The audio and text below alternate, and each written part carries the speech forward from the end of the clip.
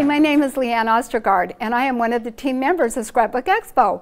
I'm here today to share a tip with you, brought to you by Scrapbook Expo.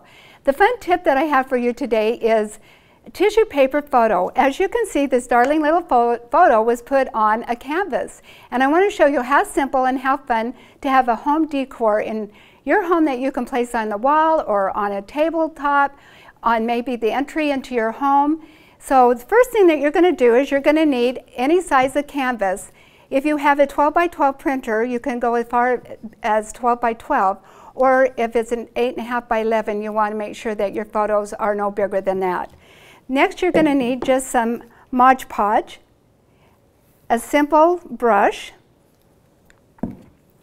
and then double-sided tape, piece of tissue paper, and just regular paper from your printer. You're going to place your printer paper on top of your tissue, and you want to make sure that you have about 1 inch on each side. Because what you're going to do is you're going to bend it over, take your double-sided tape, and you're just going to tape it down. And you want to make sure that it's nice and secure so that you don't have the wrinkles. Now, if you do have tissue paper that's a little bit wrinkled and you want to get rid of that effect, all you have to do is take a real low iron, and you can iron over the top of that, and it'll take out those wrinkles of your tissue paper. Then you're just going to fold that over on both ends.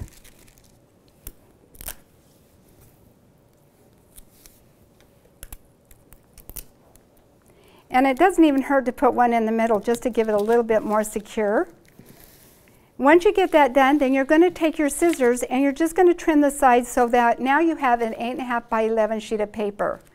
You're going to place that into your printer, and as the printer feeds off, it will print your tissue paper so it looks like this. Now, to show you on the back, again, I just taped it down, ran it through the printer, and this is what it looks like.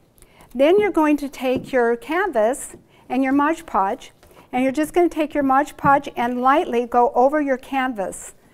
And you don't want it to get dry, just a real thin layer. Then you're going to take your photo and place it on the top. With a rubbing motion with your finger, just go in circles until you get all of the wrinkles out of your photo.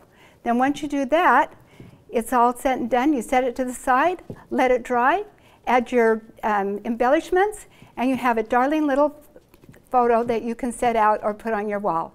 That's your tip of the day, again from Scrapbook Expo.